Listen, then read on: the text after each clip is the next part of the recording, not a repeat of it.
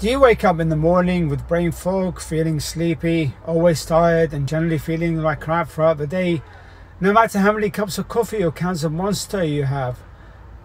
Maybe you cannot concentrate for more than a few minutes at a time, at work, during conversations, or on the video that you're watching right now. You might have difficulty making up your mind, and even the smallest decisions are a big deal to you.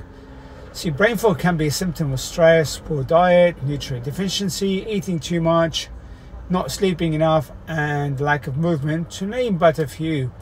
Irregular sleep and wake time, too much blue light exposure, especially close to bedtime, disrupts the body's circadian rhythm, which because it affects the melatonin hormone, which is important for REM sleep. That's the deep sleep.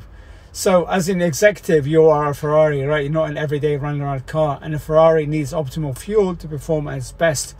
To get that energy you have to start working out early in the morning, because when you work out early, you're going to reduce your cortisol, which is your stress hormone levels, right? Instead of increasing it with coffee and cans of Monster throughout the day, because cortisol levels, the stress peaks in the morning to get you out of bed, and then it drops off towards the end of the day, right? So at the end of the day, when the sun goes down and you're tired, you're less stressed, therefore you're going to fall asleep earlier. And because your cortisol levels are now low or dropping, it's matching what's happening in the world. So the sun is going down and you're falling asleep, all right? So working out in the morning is going to help you give you that sleep that you always wanted. It's going to help you wake up refreshed and bursting with energy.